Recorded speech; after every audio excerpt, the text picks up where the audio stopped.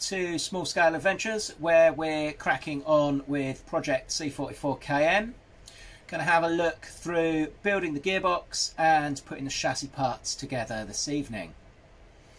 So I've chosen to use the C34 single speed gearbox for this build, and because that comes disassembled, we're going to have to put that together first before we can start on the rest of the chassis. So we've got our gearbox casing parts, we've got our motor and reduction box, and here's the little bag of screws and fixings that comes with that gearbox set.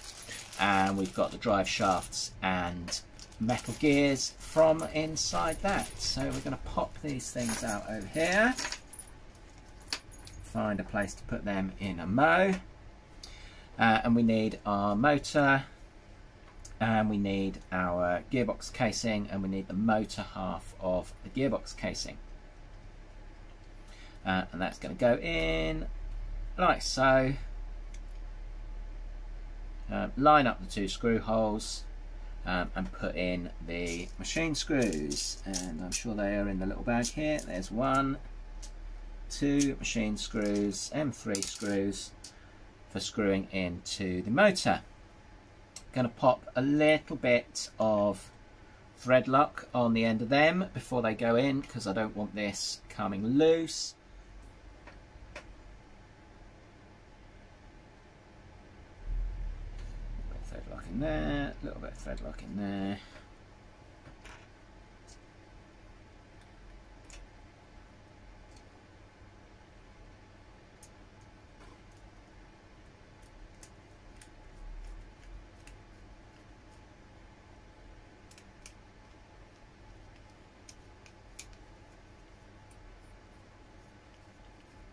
There we go. Do be careful when you're holding your motor that you're not interfering with the contacts on the other ends.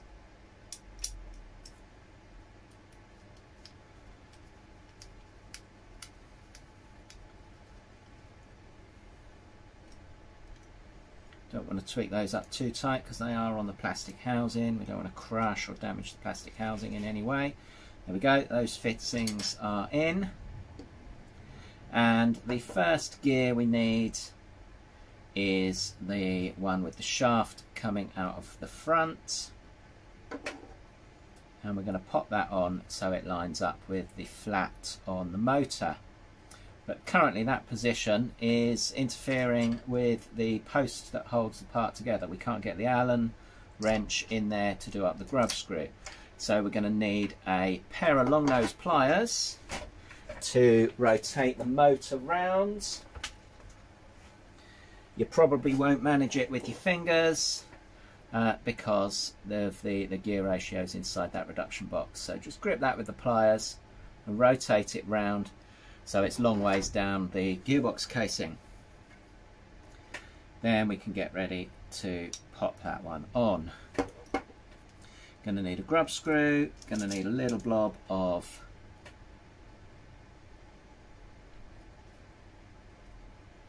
thread lock on there.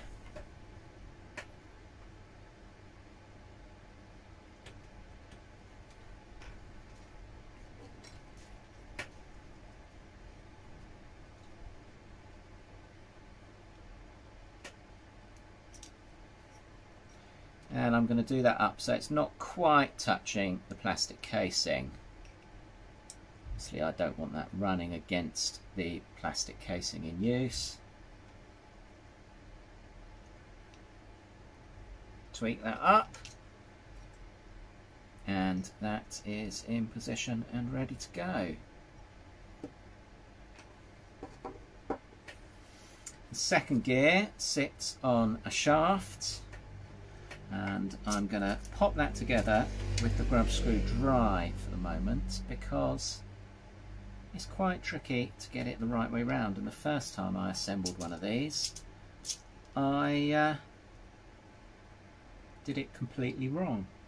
So we want our shaft in that way, pointing out towards the front of the gearbox to take the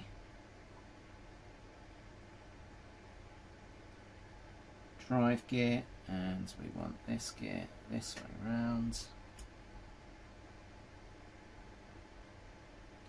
to sit on the bearing inside, and I think that's right. Pop that grub screw in for a mo. Make sure that picks up on the flat on the shaft.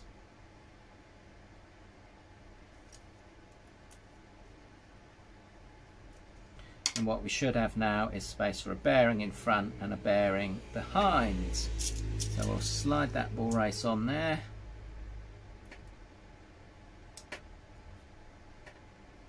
Slide that ball race on there.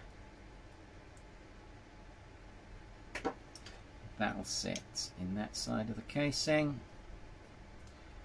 And we have a third ball race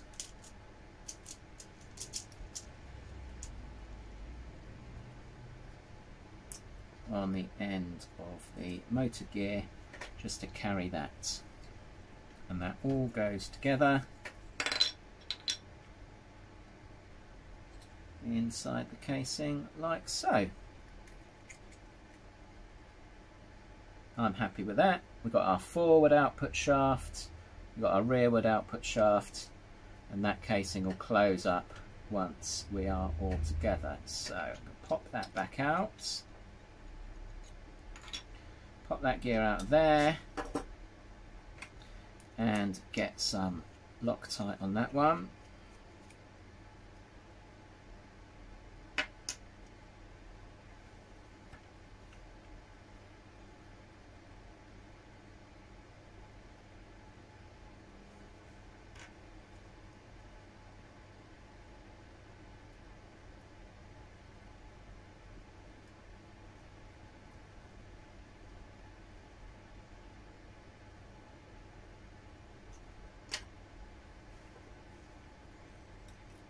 Bearings in place. Bearings stayed inside the gearbox casing on the other side there, and let's get some grease on those gears.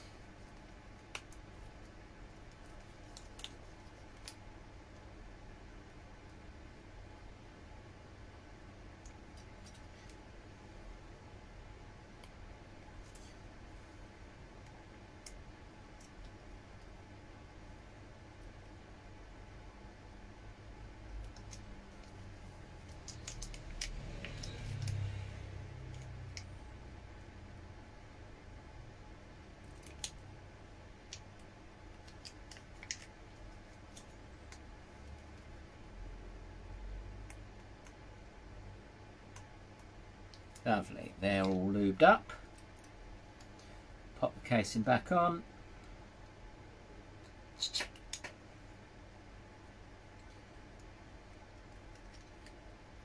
Should click into place.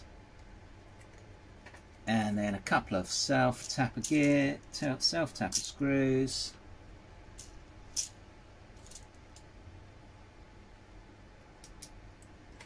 To fix the gearbox casing together. Don't pick up your Allen driver when you want a #1 Phillips. Again, we're not going to go crazy with the tightness on these. They're into plastic. The plastic will stretch and strip really easily.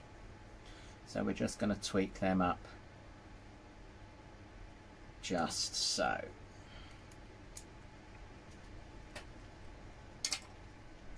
And there's our gearbox ready to go into the chassis. A little bit of casting moulding flash on there. Pop him to one side, and we'll have a look at the drive shafts in a little while. So now we're on to the instructions. We're having a look at getting the shocks together. I've got my shock bag over here. Then you get all the shock plastic parts out, shock bodies, shock caps, and rod ends all over the table.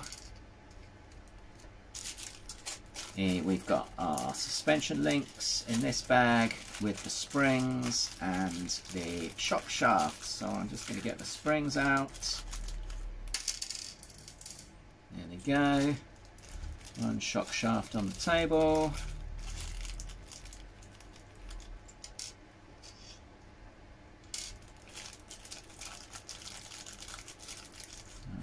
shock shafts still in the bag.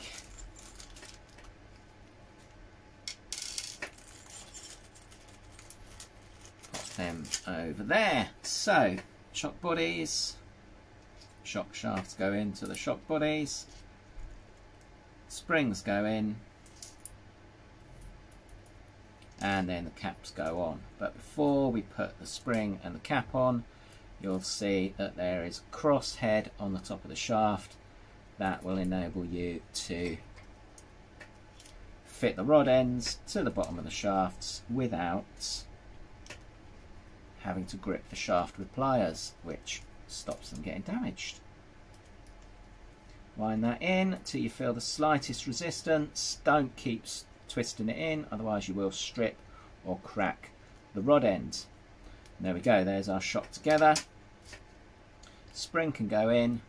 Before we pop the spring in, I'm just going to put some grease on it.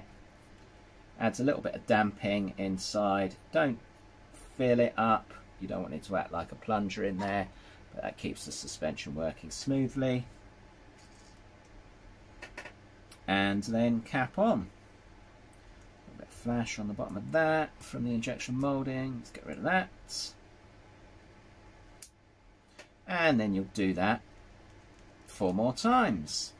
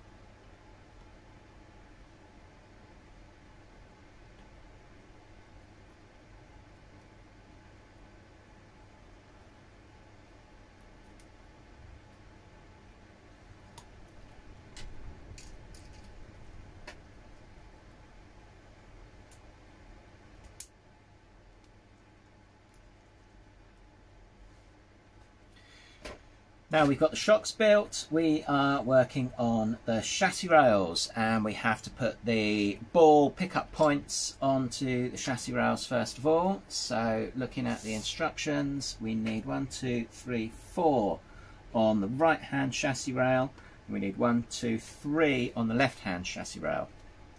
I assembled 4 and 4 the first time I did this because I was anticipating a standard 4-link setup. I wasn't anticipating the panhard rod arrangement that is one of the highlights of the C34 and C44 chassis. Those over there for now.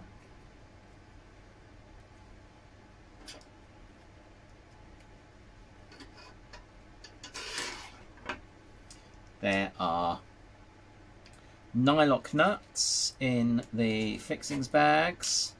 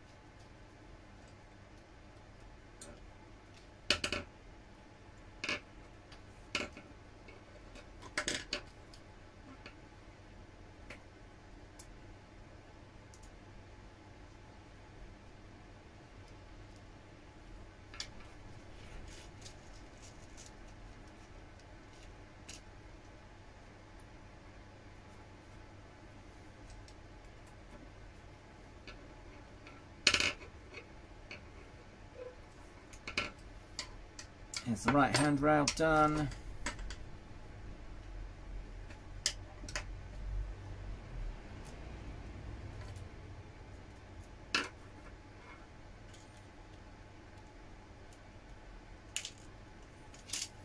Cold fingers, I can't pick up the nuts.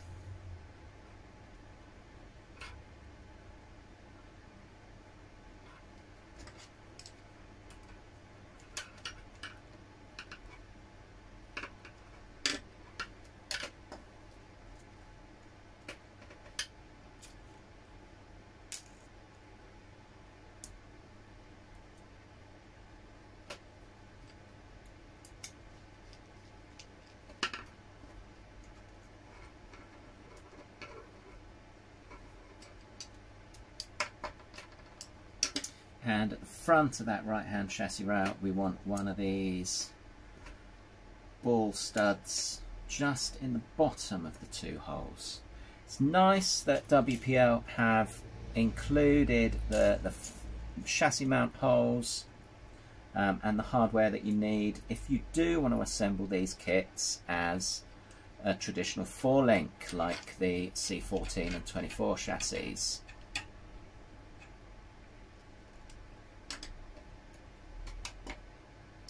Chassis rails are done, so we are moving on to looking at the chassis cross members, installing the shocks, ready to build the axle links and assemble the axles onto the chassis. So at the rear end we have a cross member that mounts into these two holes.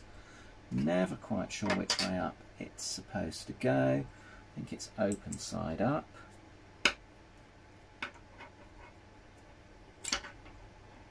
And we'll use two of the flanged nuts, two of the flanged screws to hold that in position.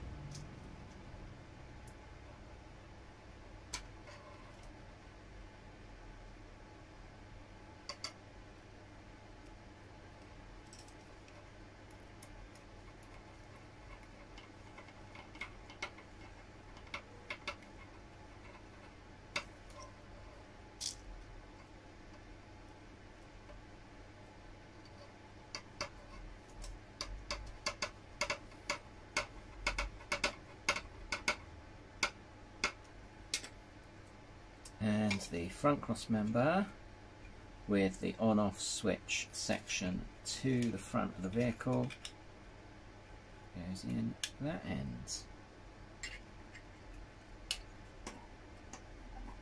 And we need to pop the bumper irons on in that front screw hole as well.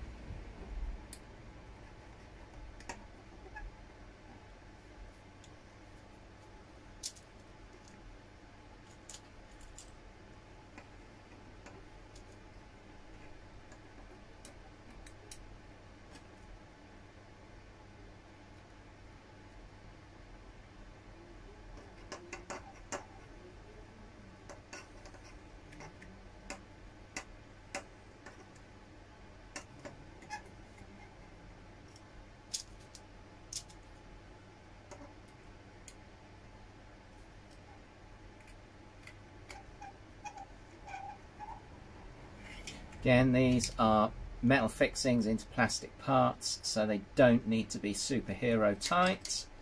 Just give them a tweak.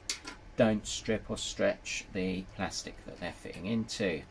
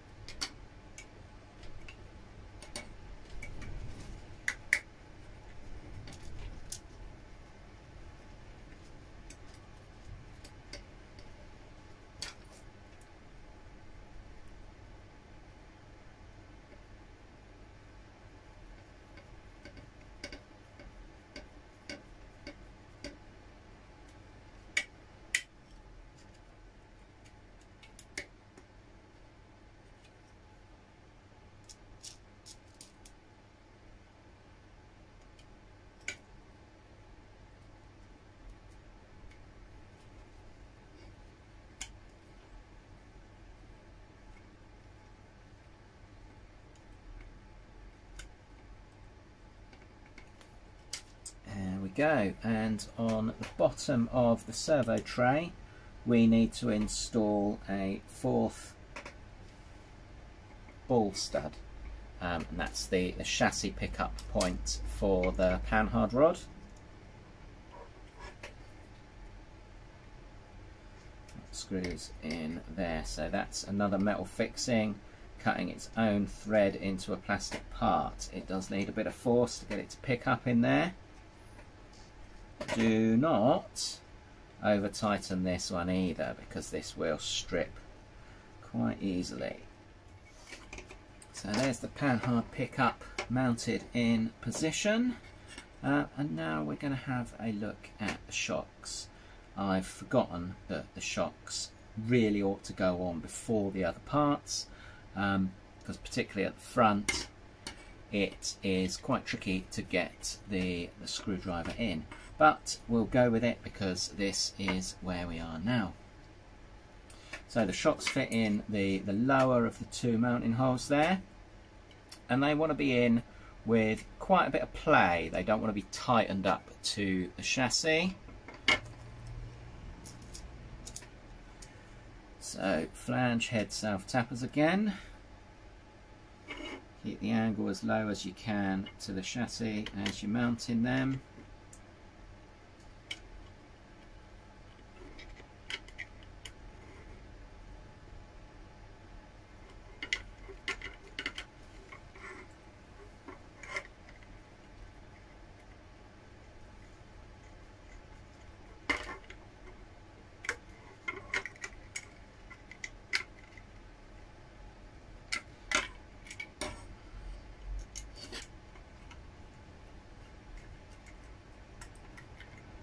Pop those 2 out. I'm going to rotate the tray out of the way.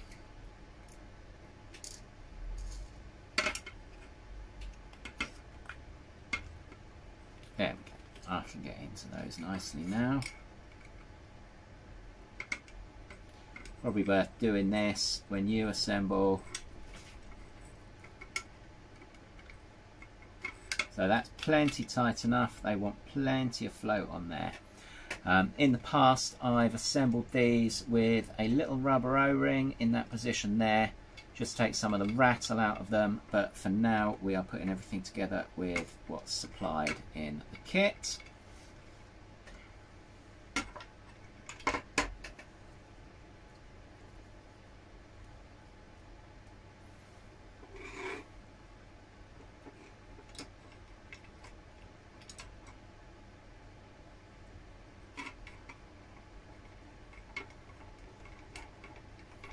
If you do the shocks up too tight, you will find that they cause the plastic moulding to bulge on the inside, and that prevents the full travel of the suspension unit.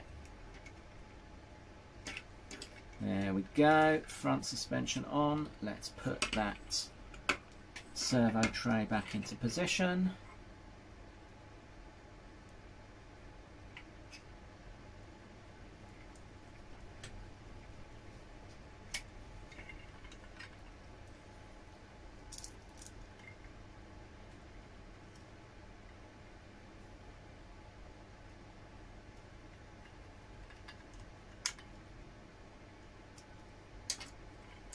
The back is a lot more straightforward. And we are building the longer wheelbase C44, so those suspension units go in the rearmost holes for the longer wheelbase.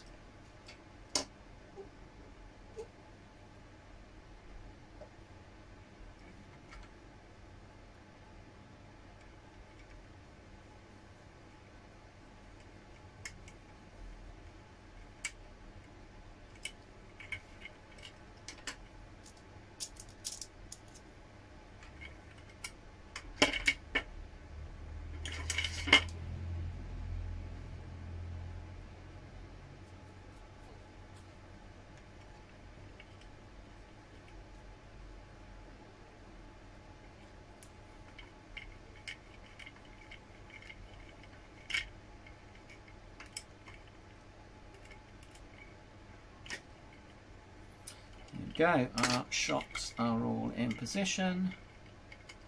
We are ready to move on.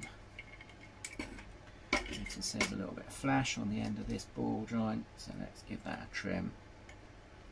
There we go. And then it is motor in.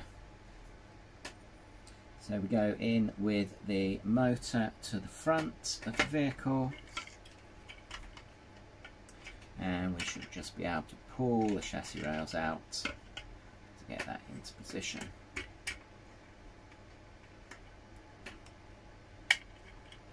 And you can see how high that mounts in the chassis and keeps the underside of the car nice and open for best crawling performance.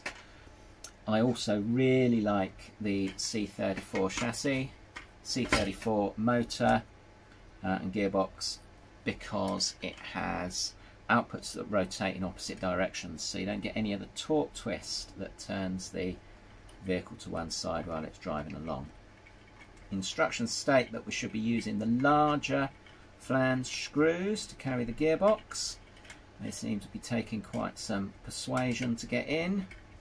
Those self-tapping screws are in the gearbox bag, so you won't have them unless you have got the C34 gearbox. There are links to the official store in the description of the video, so you can grab your C34 gearbox. You might be thinking, C34's got a shorter wheelbase, how's that going to work in the longer C44? Well, one of the great things about buying this C34KM gearbox for C44 use is it comes with an extra long rear drive shaft, so that you can mount it in the C44 chassis.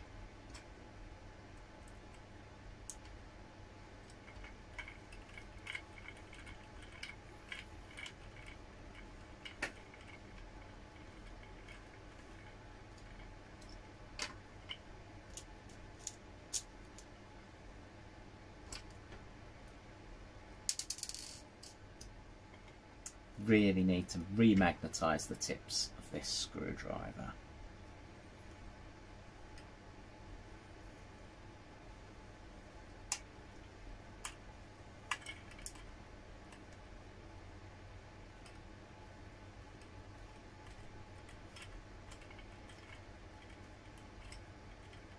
This is one of the few places on assembling these chassis that a slightly larger screwdriver would come in handy.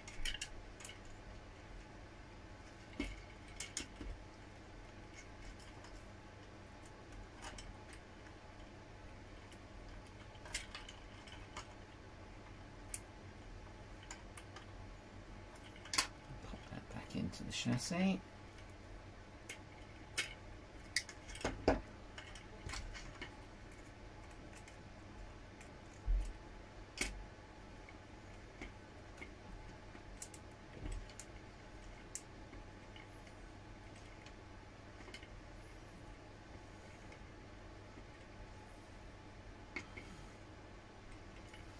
There we go, and there is the motor and gearbox in. So now we need to have a little adjust on the table.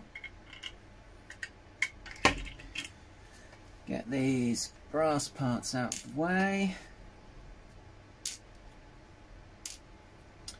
Pop the gearbox bag to one side until we need those prop shafts and parts a little later on. And flick our instructions over, and we're looking at assembling the trusses onto the axles and setting up the linkage rods, and then we'll get the axles mounted on the chassis as well. For trusses, I have made the order of getting some of the metal C34 44 trusses. Previous users proved these are a really good buy. Got links for these down in the description. Let's start with our rear axle. Let's start with our front axle. So front axle, we need the steering arms on the knuckles facing forwards, and we're going to pop the trusses on. So we want our longer machine screws, and they pop through from the top of the truss through the hole in the axle and into the metal fixing underneath.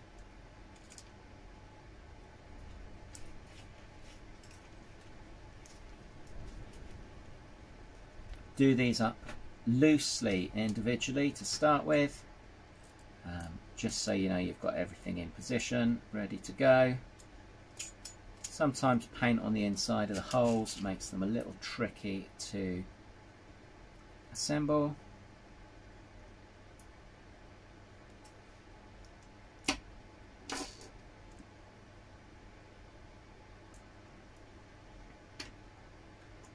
Sometimes just being a bit ham-fisted makes them tricky to assemble.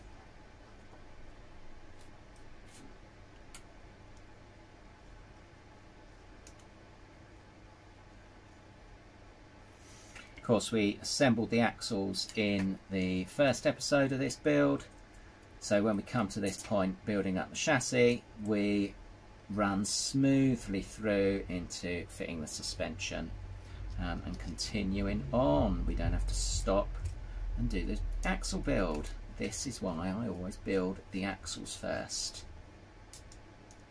Once all four are through, give them a tweak up. Now, I know some people recommend using thread lock on all of your metal to metal fixings, but I have never had these come loose, so I'm not going to worry about that today. I know it's the kind of part that I'm going to want to dismantle again in the future, so I don't want it super tight and hard to undo. There we go. Front axle truss is on. Rear axle is going to need to be on the same side as the front axle because of those counter rotating outputs, so I'm going to build that one that way up. And when we build the front axle, we want to check that the offset input cover is on the same side as the output. That gives us as much clearance as possible to the motor casing. So the rear axle is going on that way round. You can see the panhard rod mount on the axle truss there. Not using that on the rear axle, but it is there because the trusses aren't set up front to rear, they are just the same at both ends.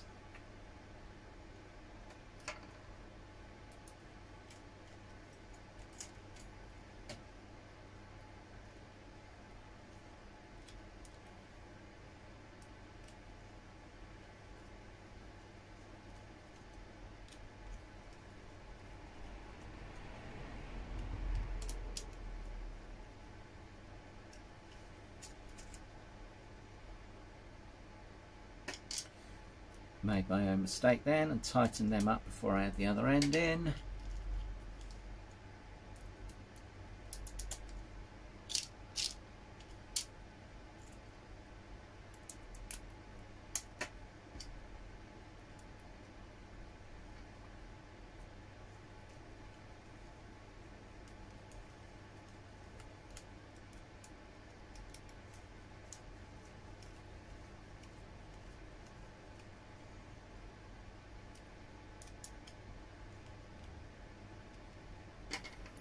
So the lower pickup points on the trusses on the axles have the double ball sockets on the front and the rear, and the upper ones have the balls that fit on the N3 screws. So there's our double ball sockets. Put them into the lower joint.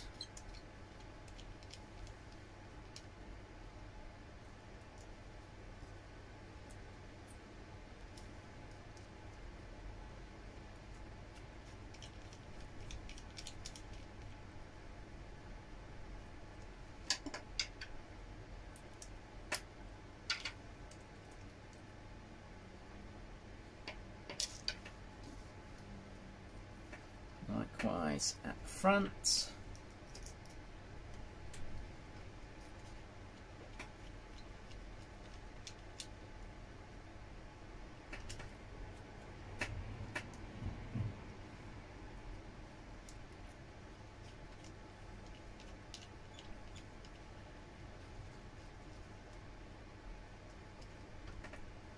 Can put our tie rod in position at this point, so we're looking for the tie rod with the cranked ends.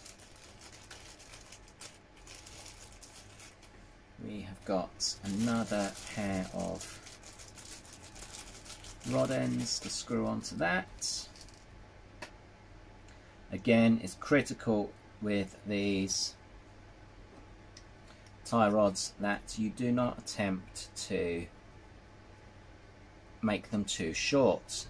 The tie rods will strip and split, and just underneath where I've put that bag down you can see that WPL have provided information in the instructions for how long each of these linkages need to be. So I'm going to pop that in that way, pop that one on the other end, and we'll see how we are for the 100mm that they recommend.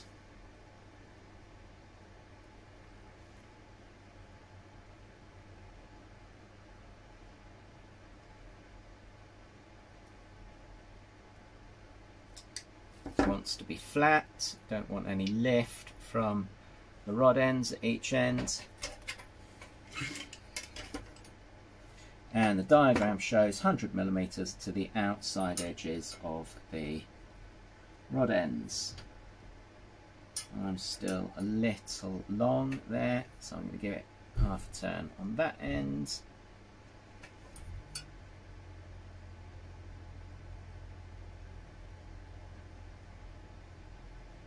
And I'd expect to take these off again once I start driving the truck anyway. just to make sure the steering geometry is right as we go. I'm going to take half a turn off there. And there we are. Now we want the ball joints that came in the steering bag, and we want the ones with the shortest flanges. We don't want to be using these longer flanged parts at this point, because there's no up and down as well as left and right movement on these. They only move in one plane, so they don't need lifting off the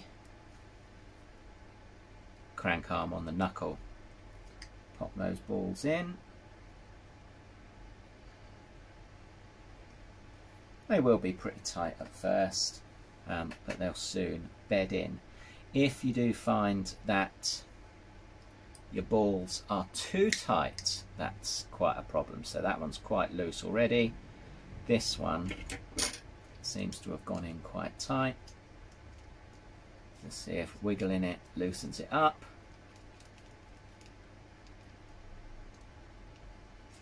If you do find they are way too tight in the rod ends, get a pair of pliers, give it a slight squeeze, and you'll find that should loosen it up. Do that once or twice. Don't be He-Man. And that's loosened that up nicely, and that's ready to install.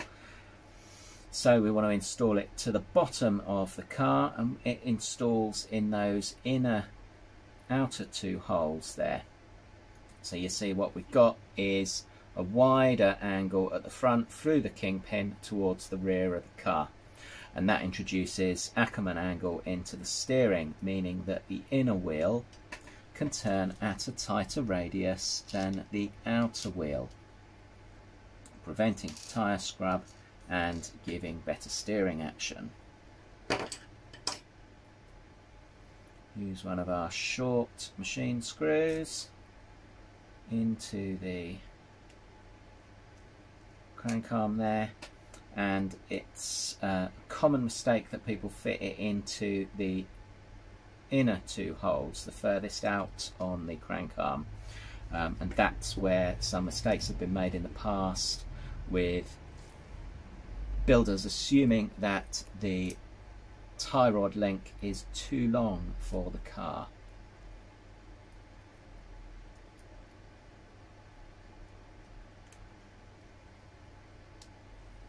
Give that a tweak.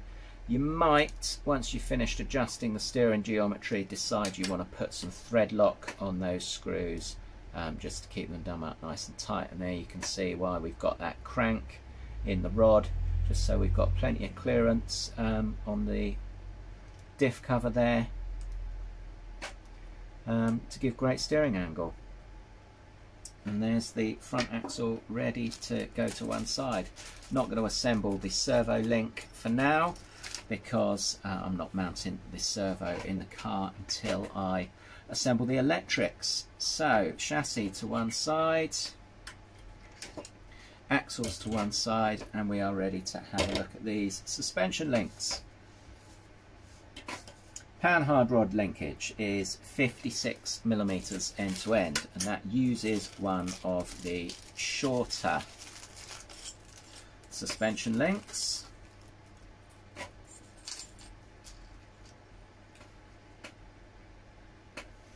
That's started.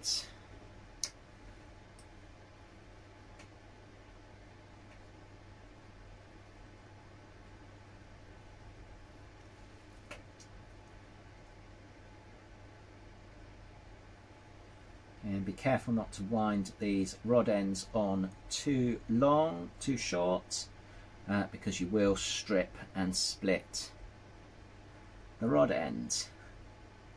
So we're aiming for 56mm, and I think that's at the shorter end of the travel for these. Can be quicker to wind them on if you use a screwdriver through the rod end, but that can lead to you overstressing them and splitting them, so don't do it too enthusiastically. We are at 60 still, and that is the length that we need for the 3 front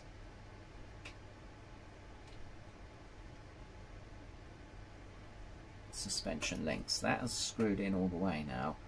So I'm just going to see how we go with this one. Looking at the thread distance, we have got a way we can get in yet. It's hurting my fingers, so I'm just going to wind that on until I feel the resistance, and we'll see where we are.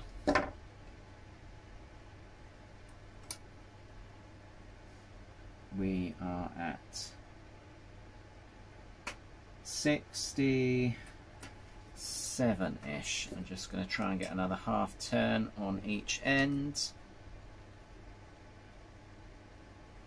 to shorten them as much as possible. It doesn't want to get any shorter.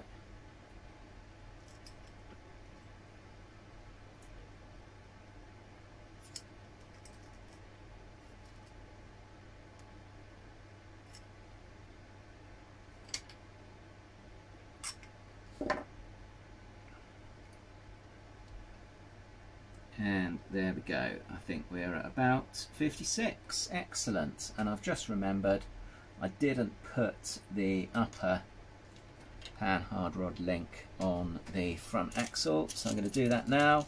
There's another of our M3 ball studs, and that screws into the thread on there.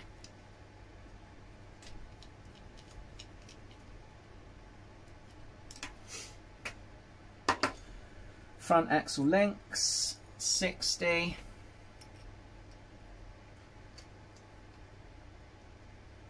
So that was about halfway down the threaded section of the suspension shaft.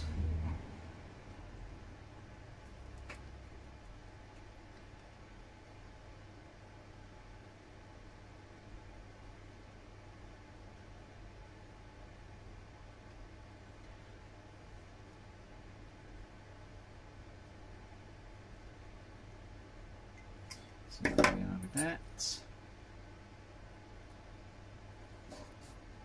A few millimeters to go at both ends.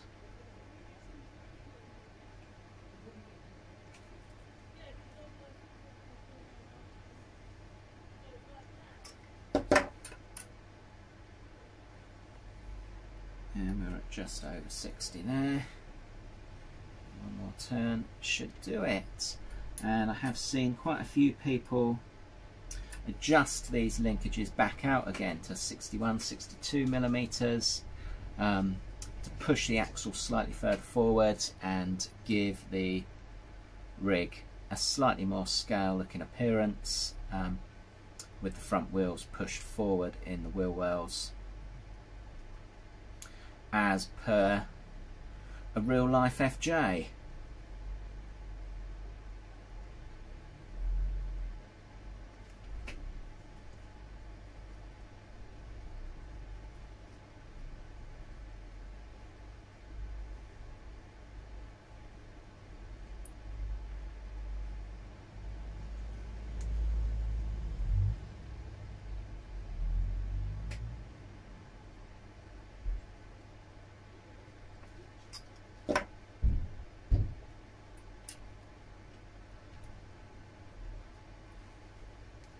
Looks good to me. There's our shorter panhard link.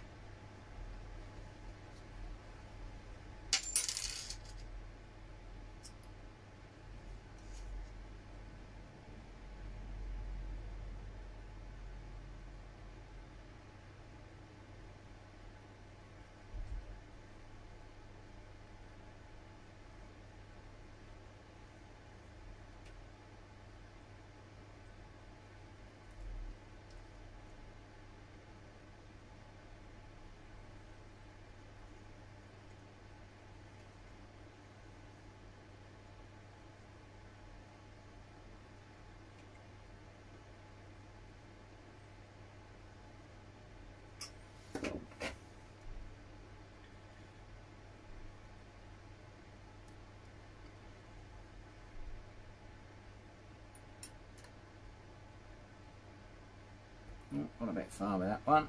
Wind him back out.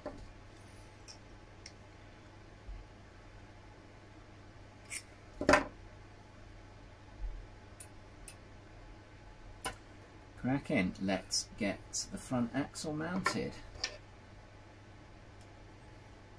And we pop those rod ends onto the innermost ball.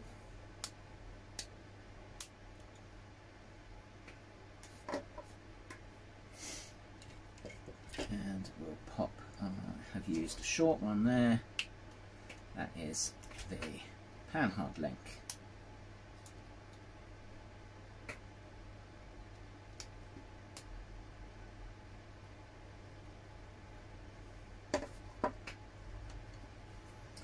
We need to assemble the cross screw, the ball, and those balls fit into the gap in the truss.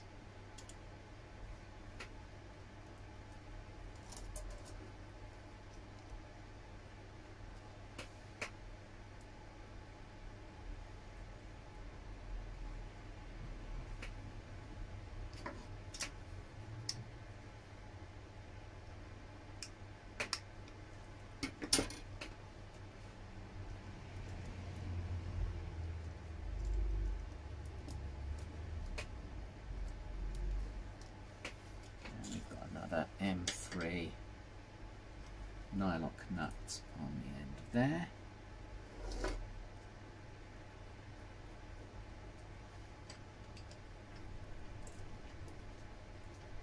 There's another place where you don't want to do it up too tight. The nylock is on there ready to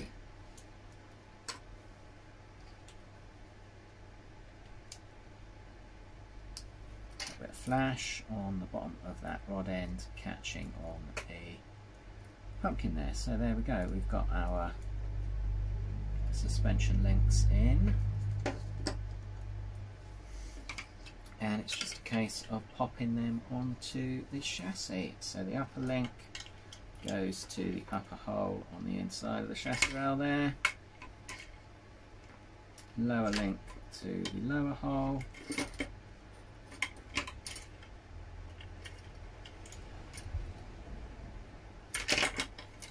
fiddle in between the motor, pop that one, panhard link in position, and popped in, and then shocks on the outside,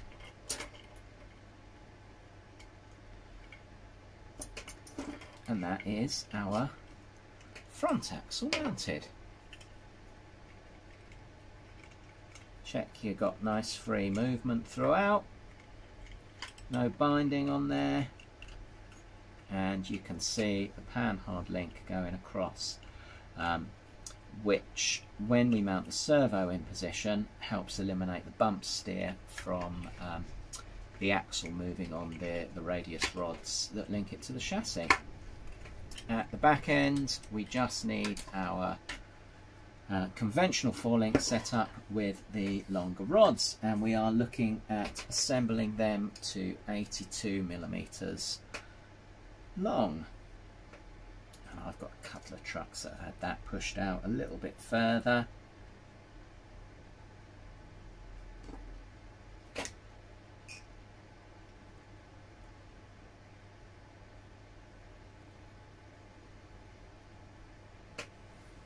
Another exciting segment of the video, watching me make the ends of my fingers hurt.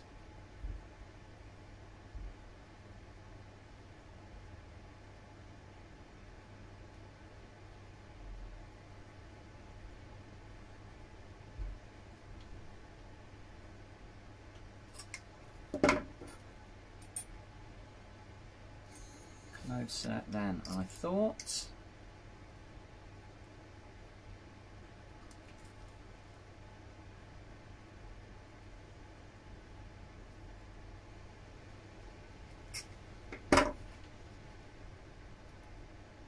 And we've gone a bit short there.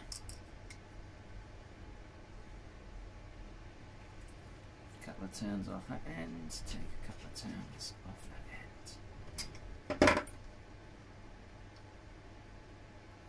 82.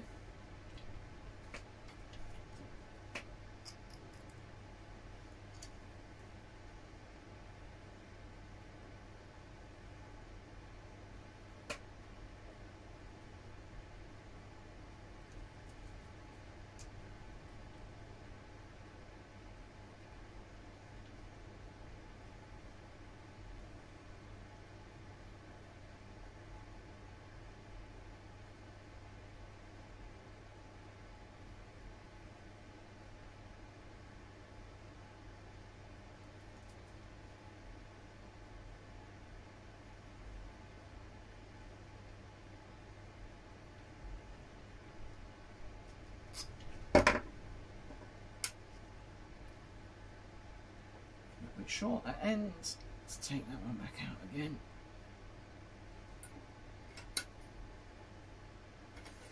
Good, good. Nearly there.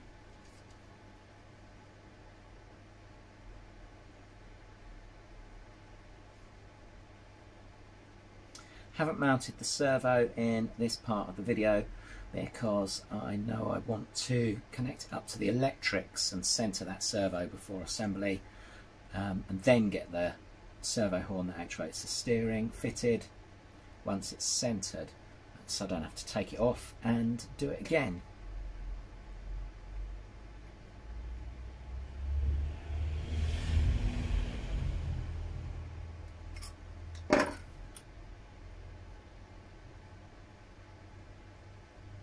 Bring that down a touch.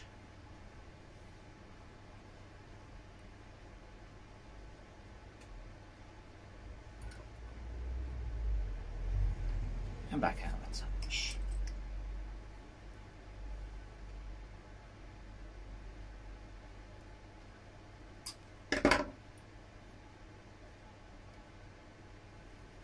Two.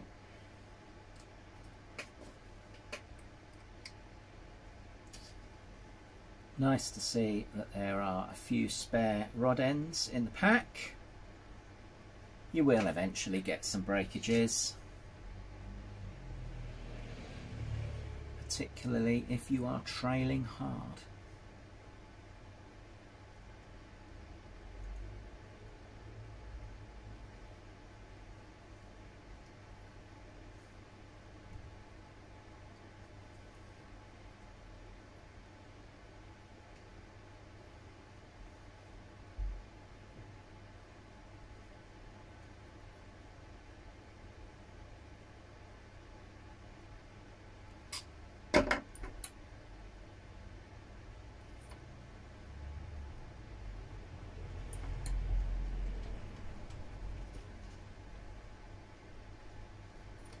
Lovely, and there's our 4 rear linkages,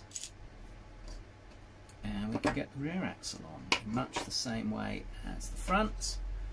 2 linkages go onto the upper mounting point with the M3 machine screw,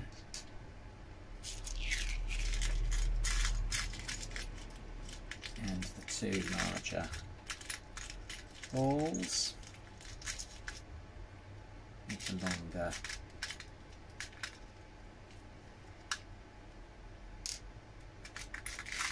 flanges on them.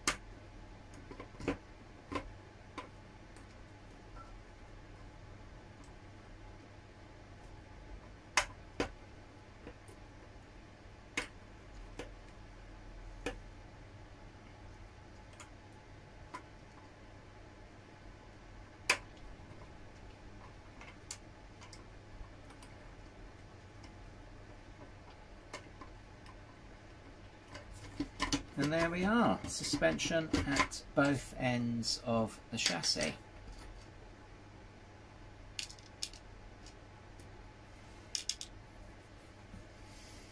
Prop shafts to build up and mount, and then we will be good to continue with the electrics and the body.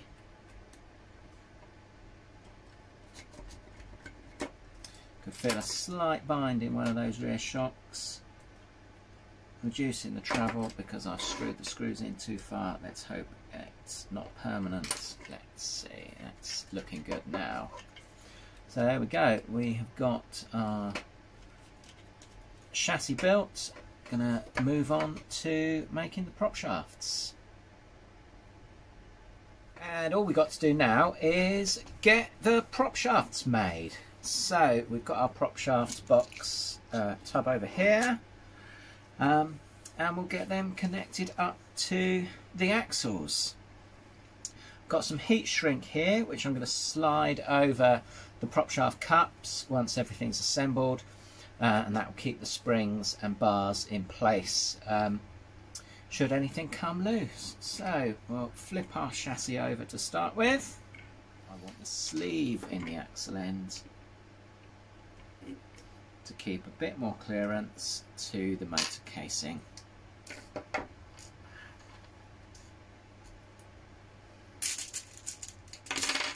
Also stops the sleeve section acting like a scoop and scooping up mud and grot, binding the drive shafts.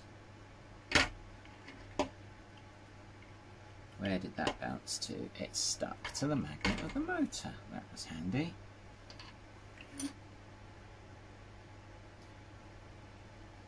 Bar in.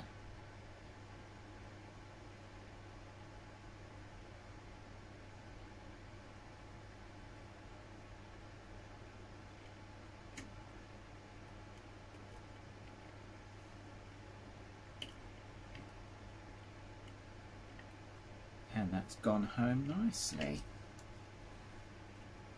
We'll slide the split pin round.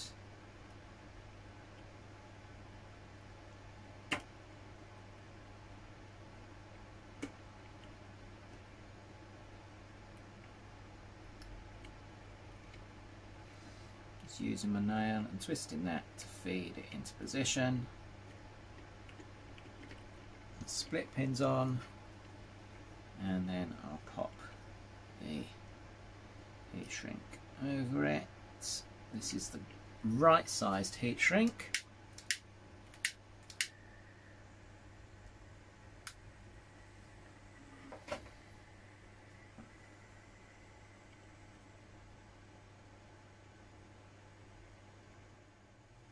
Some of the other heat shrink I've got left, it won't pull down quite as tight as this, unfortunately.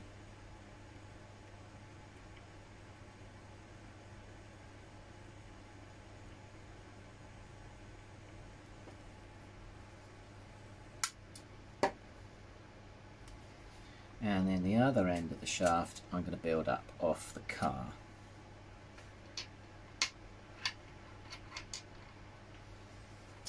Another pin, another bar,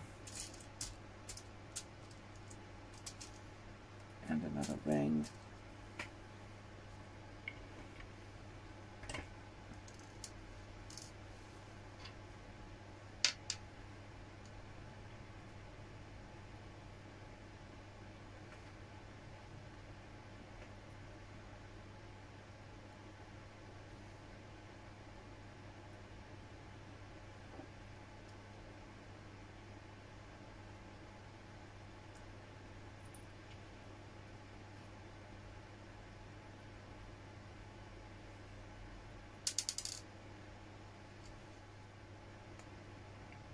Goes, and I've gone home. It's easier to put the split rings on from the other ends because you just pull them across.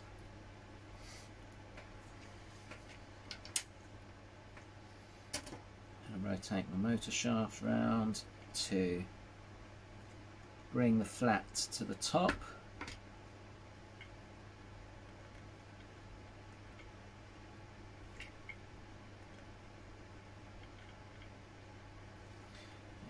is. I can see that nicely from this side. Put the axle together, pop the prop shaft in,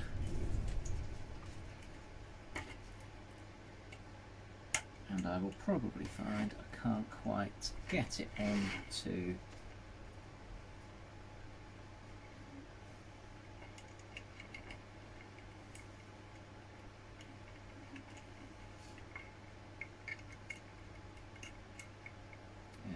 go. That is in position, but I haven't cut my heat shrink.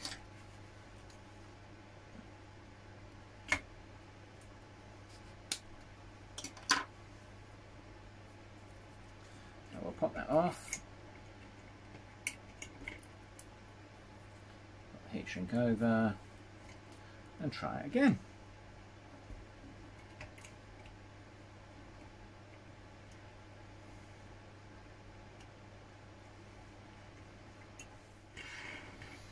Position, grab a grub screw,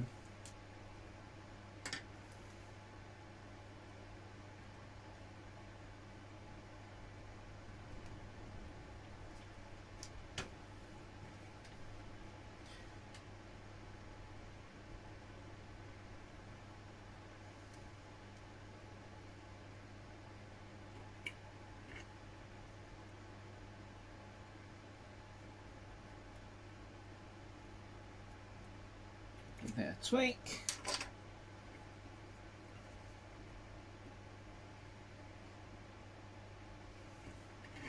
Slide the heat shrink into position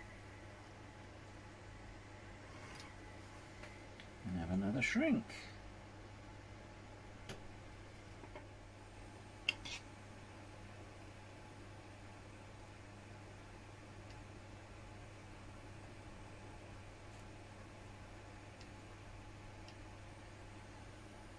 Do for now. Can have a look back at that in a mo.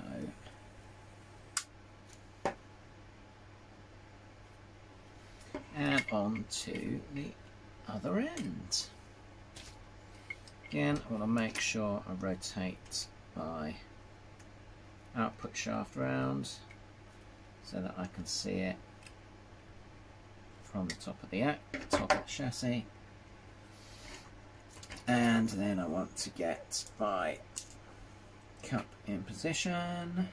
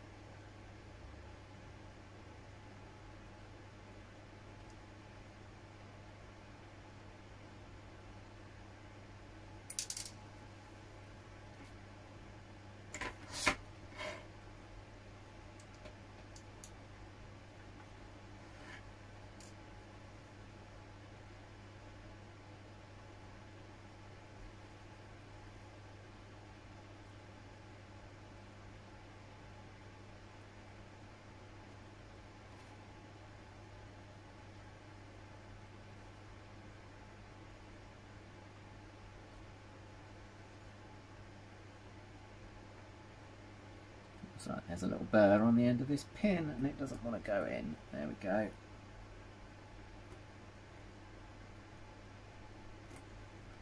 It's through.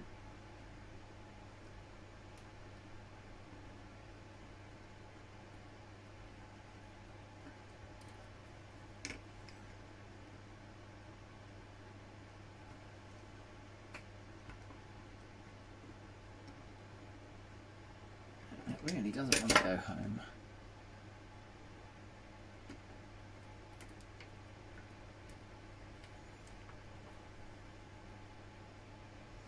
As annoying as it is, I think I'm going to have to take that one back out again. There, it's gone. There we go.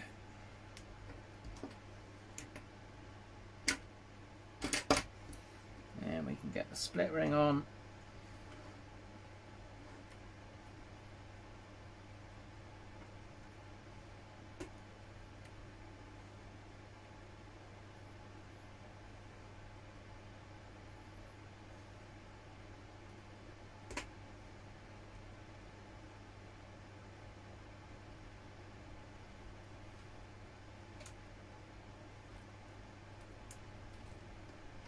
run that on.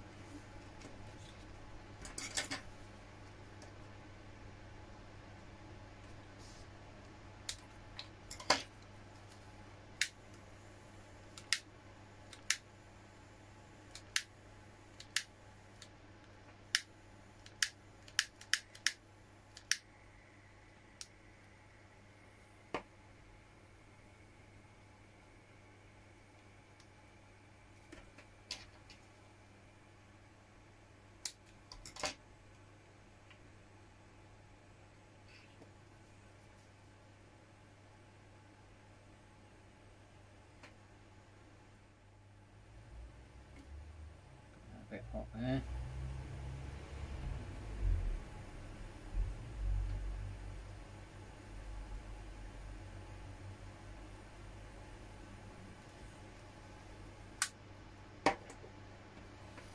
And then just the extended shaft to build for the rear.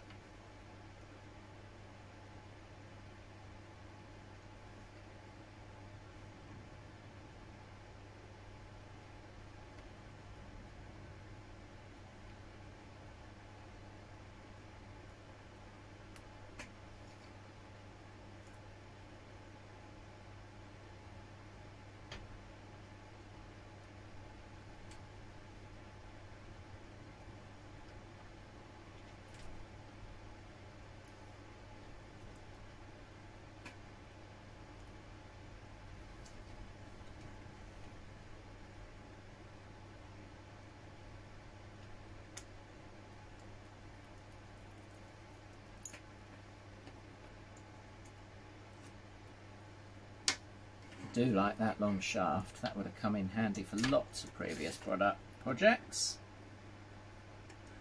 Pop that on over the axle, over the output shafts, and I've forgotten my heat shrink again.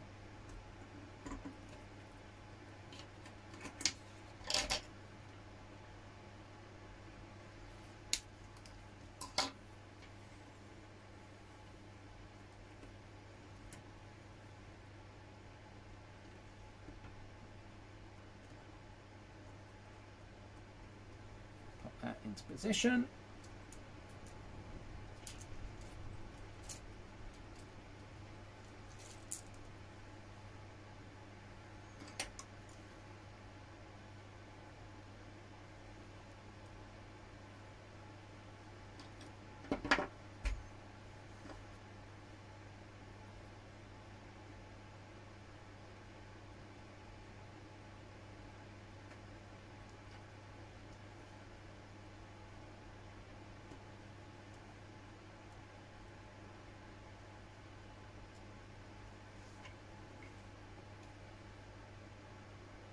Give it a tweak.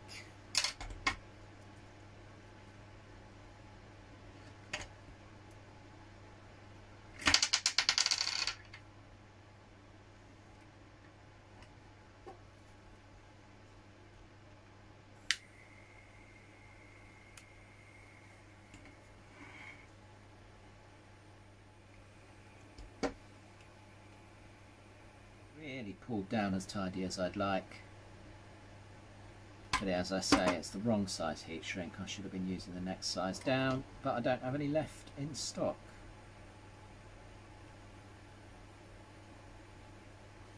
Yeah, it's not pulled down too badly after all. So there we go. There we have our chassis built up, ready to go.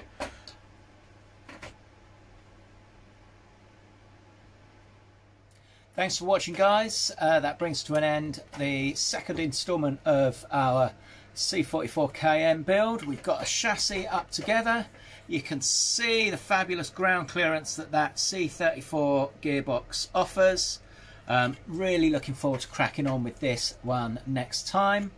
We shall build up the electrics, and then we shall build up body and get everything together working nicely. If you've enjoyed the video, please do subscribe to the channel. We've got shorts, we've got product tests, we've got modifications, everything you could want if you're into WPL trucks. Looking forward to seeing you again next time, guys. Thanks again for watching.